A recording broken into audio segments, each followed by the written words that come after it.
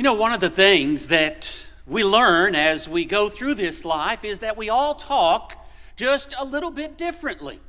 You listen to folks and you can gauge pretty much what part of the country they are from by the way that they talk. I've had several people ask me, "Where are you from?" And I say, "Columbus, Ohio." And they say, "No, you're not." I guess I don't know where I was brought up. But maybe I talk just a little bit differently than the folks that come from this area. Had parents that grew up in West Virginia. I imagine I got some of that from them. I've spent time in Tennessee. And you know, you talk to people and it doesn't take long to figure out where they're from. We read about that in the Bible. The people that were there when Jesus was crucified, or at least for his trial, recognized that Peter was one that was with Jesus because, as Mark 14 verse 70 tells us, they could tell by his speech he was a Galilean. He was a northern Jew instead of a southern Jew, and they could tell the difference.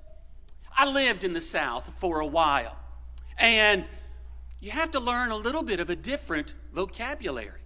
I'm not saying it's better or worse, it's just a little bit different. For instance, someone might talk about what they're fixing to do this afternoon. That means they're getting ready to do it. They're planning on doing it, but they use that term fixing a lot. They'll talk about carrying people. I'm going to carry my Aunt Laura to the grocery store today. Well, that doesn't mean that they're going to pick her up. It means they're going to take her in their car to the grocery store. Someone might say, "I am fixing to carry someone to this place." And if you don't know what's being talked about, you're in the dark. A term that is used often in the South, maybe not as often as it used to be, is the term reckon. Now, that's a legitimate word. It's not a made-up word. It's not a slang word. And we read of it in the Scriptures. Reckon. I have heard all my life my dad tell a story about my mom. Now, you know that my mom is from southern West Virginia, and she talks low and slow. And he's teased her about that all her life. And he likes to tell the story that when they got married, the preacher said to my dad, "Do you?" And he said, "I do." And he said to my mom, "Do you?" And she said, "I reckon." Now, she denies that. He says it's the truth. I'll let you decide who you want to believe. But we find this term, reckon, in the Scriptures on a number of occasions. And like I said, it is a legitimate term. You look up the meaning of this word, reckon, and it can mean to establish by counting or calculation. It is used often in the Scriptures in this way. When there is a counting that takes place, there is a reckoning of the number of people. It can mean to consider or regard in a specific way. And again, it is used on a few occasions in this way in the Scriptures. Consider this, reckon this, and we'll notice that as we study this morning. It also can mean to believe something is true or possible. Bubba might say, "Do you believe that my dog cooned my dog treed 7 coons last night?" And his friend might say, "I reckon." And he means he believes it. And then it can also mean, "I guess," or "I imagine." That's evidently the way my mom used it in that wedding ceremony. I reckon. I guess. Now, in the Scriptures, for the most part, it is used always as this idea of calculation or counting, or the idea of consider. In fact, in other translations, it might be the word consider that is there, or count that is there. Evidently, Paul was a Southern Jew, because in his writings, in particular in the book of Romans, we find him using this term, reckon. And I want us to look at a few of those passages, and I want us to do some reckoning this morning as we notice the places where Paul uses this phrase. So let's begin in Romans chapter 4 and verses 1 through 8. And we're going to talk about how we should reckon we are blessed by the grace of God. Let's make sure that we reckon, we consider this. When we get to Romans chapter 4, Paul is trying to deal with a subject that the church is wrestling with as it begins. We remember that Christianity comes out of Judaism. It's not part of Judaism, but Judaism brings us to Christ, and the first converts were Jews. Many of those Jews thought Christianity, the gospel, was only for them. Then Cornelius is taught the gospel, and they realize it's for the Gentiles as well. But there are many of them that believe, okay, if the Gentiles are going to be part of this, they need to observe the law of Moses. They need to practice circumcision. Of course, the Holy Spirit is going to explain in Acts 15 that is not the case. The law of Moses has been done away with. That covenant of circumcision, that's not part of the New Testament. And so they don't have to practice those things. But in spite of the teaching of the Holy Spirit and then those faithful brethren that went forth with that message, there still were those who put forth this idea. And so you have in the book of Romans, in the book of Galatians, in the book of Hebrews, and in a couple other letters, the writers having to deal with this subject. And here in Romans chapter 4 and verses 1 through 8, Paul is going to deal with it. And he's going to explain to them that their hero, Abraham, he was not justified by the law. He wasn't under the law. The law would not come for another 400 years. And he was said to be righteous before God gave him the covenant of circumcision. So if Abraham can be justified, if he can be said to be righteous by God, being forgiven by God, apart from these things, why should it surprise anyone that under the gospel we are made righteous? Not by the law, not by practicing circumcision, but by obedience to the will of God. So with that in mind, look at these verses with me. Romans 4, verse 1. What shall we say then that Abraham our father, as pertaining to the flesh, hath found? For if Abraham were justified by works, he hath whereof to glory, but not before God. Was Abraham justified by works? Absolutely not. He hadn't earned that justification, but he didn't receive it through the law or through circumcision either. So what had he found? Well, here's where we go. For what saith the Scripture? You have a Bible question? Where should we always go? To God's Word. And so Paul points them in that direction. What do the Scriptures say? For what saith the Scripture?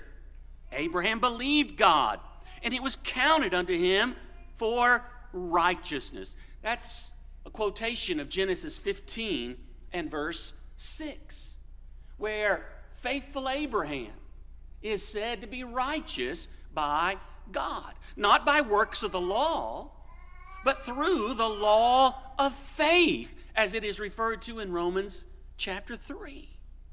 This man who was faithfully obedient unto the Lord is made righteous, said to be righteous, declared to be righteous by God. He's forgiven. And it's not by the law or by circumcision. Now, to him that worketh is the reward not reckoned of grace, but of debt. Here's our word, that word reckoned. And so if someone were able to live a sinless life, I mean completely sinless, God would not hesitate to give them the reward of salvation. The problem is, no man can do that. All have sinned and come short of the glory of God. The only one to live that sinless life is our Savior. Abraham didn't do it, and neither can we. Verse 5 then, but to him that worketh not, but believeth on him that justifieth the ungodly, his faith is counted for righteousness. No, we can't make it so that God owes us salvation because we're not sinless. How then can we be without sin? Only by the grace of God. Only through the blood of Christ can we be made righteous. Can we stand as righteous before God in judgment? And my friends, this is the extending of God's grace. God's grace has given us a way to be made righteous. God's grace has revealed to us what we must do in order to be made righteous. It is up to us then, just like it was up to Abraham, to respond to that grace. Remember, these were people back in or over in Romans 6 and verse 17 that had obeyed from the heart that form of doctrine which had been delivered unto them.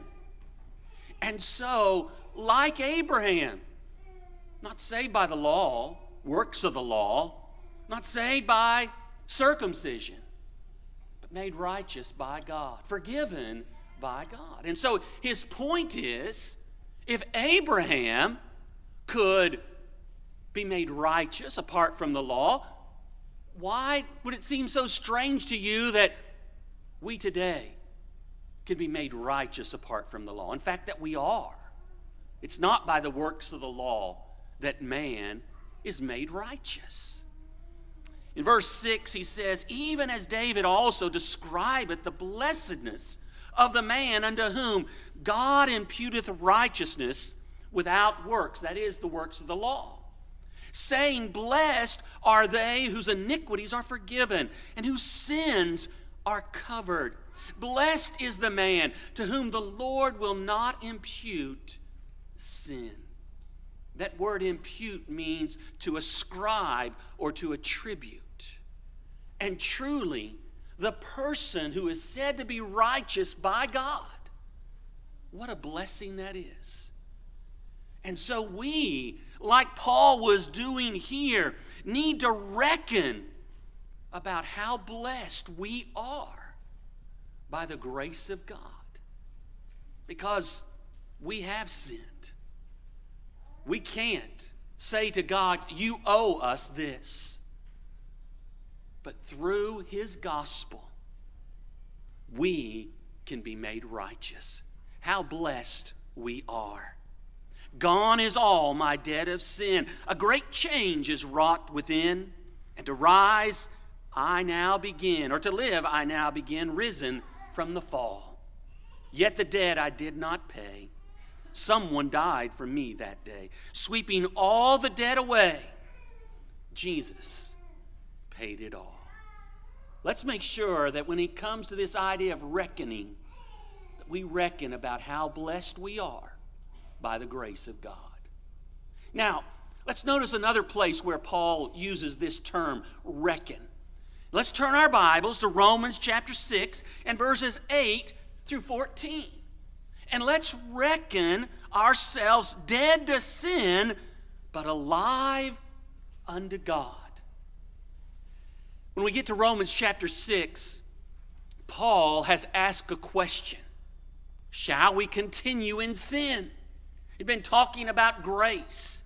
And he talked about grace being greater than sin. And he was anticipating the reasoning of some folks. Well, let's see, if there's more grace where there's more sin, Shouldn't we just keep on sinning so that we can get more and more grace? And so he asks the question, shall we continue in sin that grace may abound? What's the answer, church? God forbid. Absolutely not. Why? Because we are dead to sin.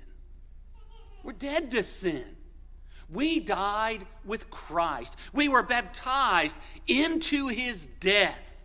And just as Christ rose from that grave, we raise to walk in newness of life. Sin no longer having the rule over us. We've been made free from it. And so we're not going to go back to it. We are dead unto sin, but alive unto God. Notice in verse 8 now. Now, if we be dead with Christ, we believe that we shall also live with him. You know, in the English language, that sounds like the living is going to start later. We've died with him, and one day we'll live with him. And that's certainly true. But the idea of this passage is that we're living with him right now. We're living for him right now. He is our King. He is our Lord. He is our guide. He is our teacher. We are living with him now. Dead unto sin, living with him now. Knowing that Christ, being raised from the dead, dieth no more. Death hath no more dominion over him. Our Savior died and was buried in the tomb. But when he came up from that grave, death had no more dominion over him. And my friends, when we come up from the grave of baptism, spiritual death has no more dominion over us. Verse 10, for in that he died unto sin once, but in that he liveth unto God. His sacrifice was a once for all time sacrifice. Likewise, reckon, there's our word, likewise, reckon ye also yourselves to be dead indeed unto sin, but alive unto God through Jesus Christ our Lord. As Christians, we are both dead and alive. We're dead to sin. We're alive unto God. And so we want to live our lives that way, being people that are dead to sin, no longer walking in sin, but living that godly life. Let not sin therefore reign in your mortal body, that ye should obey it in the lust thereof. Neither yield ye your members as instruments of unrighteousness unto sin, but yield yourselves unto God as those that are alive from the dead, and your members as instruments of righteousness unto God. Let's consider this body that God has given us as an instrument, he says. An instrument not to be involved in sin, but an instrument to do service unto God. Remember, Christ is the one that's purchased us. Our bodies belong unto him. Now that we are dead to sin, we're not going to be ruled by the passions or the desires of this body. We're not going to let the desires of this body lead us to spiritual and eternal damnation. Instead, we're going to be dead to sin and be servants unto our God. This body, an instrument in his service. Verse 14, for sin shall not have dominion over you, for ye are not under the law, but under grace. Folks, that doesn't mean that under grace we have no law at all. We certainly do. We have the law of Christ. But what it is saying is that the predominant feature of the gospel is grace. Not a law that condemns like the law of Moses. the grace of God, living the way He wants us to, reckon ourselves to be dead unto sin, but alive unto Christ. Buried with Christ, my blessed Redeemer. Dead to the old life of folly and sin. Satan may call, the world may entreat me. There is no voice that answers within. Dead to the world, to voices that call me. Living anew, obedient but free. Dead to the joys that once did enthrall me. Yet 'tis not I, but Christ liveth in me. Reckoning. Reckon yourselves dead unto sin, but alive unto God.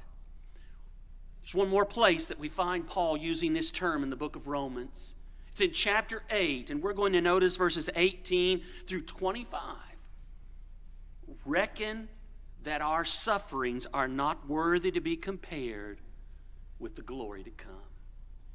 Let's begin looking there at verse 18, and you see this very idea in our term once more.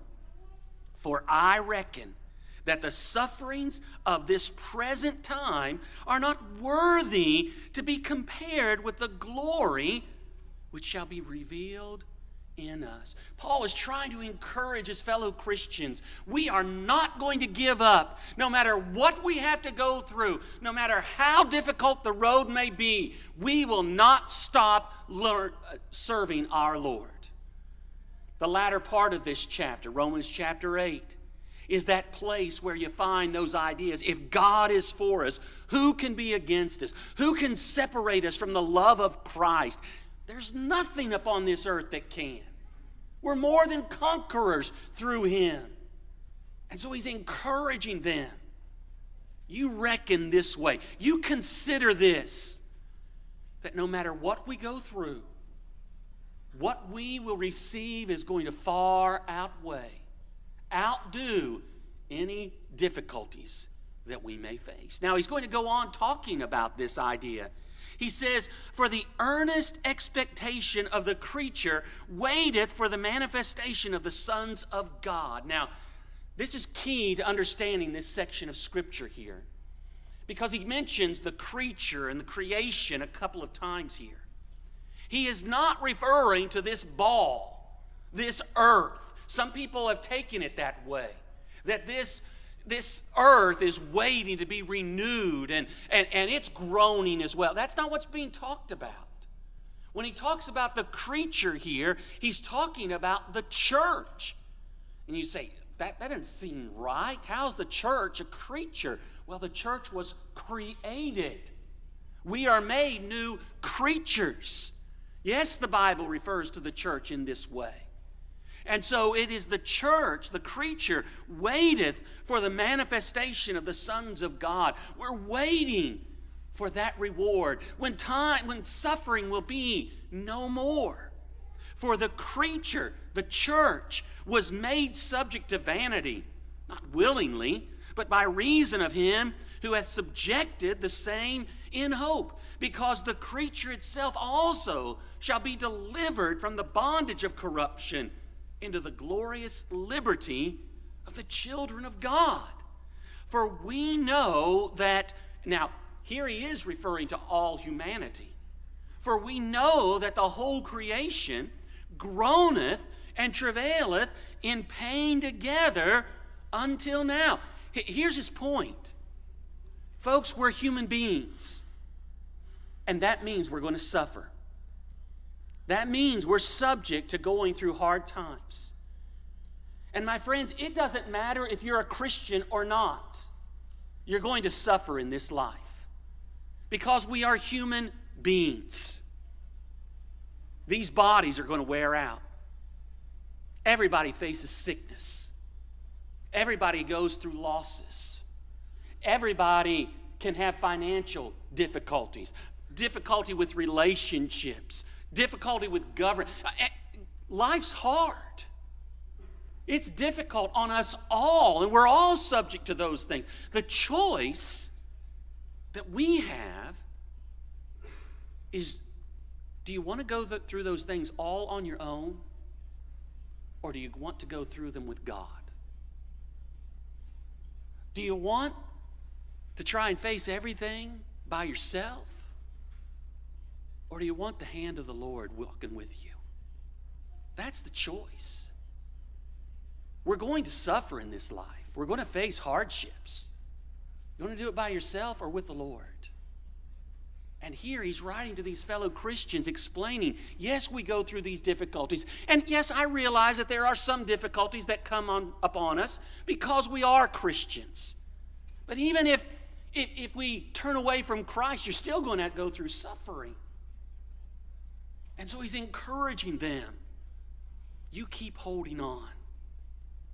He even adds in verse 23, and not only they, but ourselves also, which have the first fruits of the Spirit.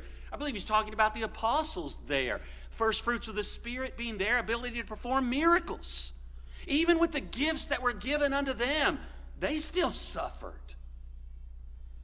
Even we ourselves groan within ourselves, waiting for the adoption, to wit, the redemption of our body. For we are saved by hope. But hope that is seen is not hope. For what a man seeth, why doth he yet hope for? For if we hope for that we see not, then we with patience wait for it. We're still looking forward to the redemption. Yes, we are the redeemed, but we're suffering here upon this earth. We're subject to that. But one day, all of that will be no more. No more hardships or difficulties. No more struggles, frustrations. No more pain, suffering, no more death. No more separation.